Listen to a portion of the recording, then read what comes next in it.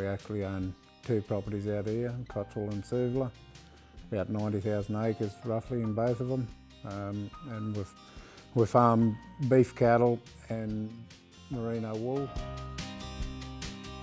In the rain event we had earlier on this year, everything was wasn't going along real flash because it was pretty dry up to then, and then heavens opened up, and halfway through the rain I kept on saying to Sandra, she's starting to get serious, this rain, we're in for trouble. We were way down in our numbers and everything because of the drought. In percentages, we probably only had 25 to 30% of our carrying capacity on hand. If we had more, we'd had real big losses, but probably luck happened in that respect that we didn't have more on.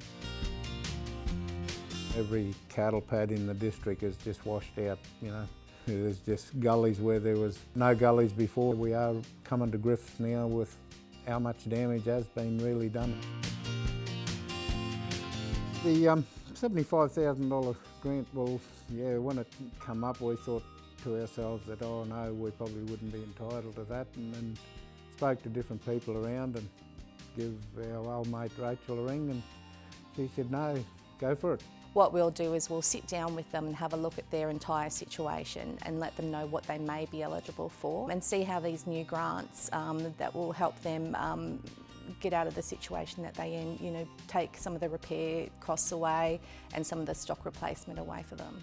We put in an application for it and we were able to get some fencing material, and had a fair bit of fencing that we had to repair. It's been a great help, a really great help. Without it, we probably wouldn't be here today without it, really. I would strongly advise people to get in touch with, lots of Rachel. If they're not sure about it, get in touch with her to give them a hand, just to point them in the right direction more so than anything.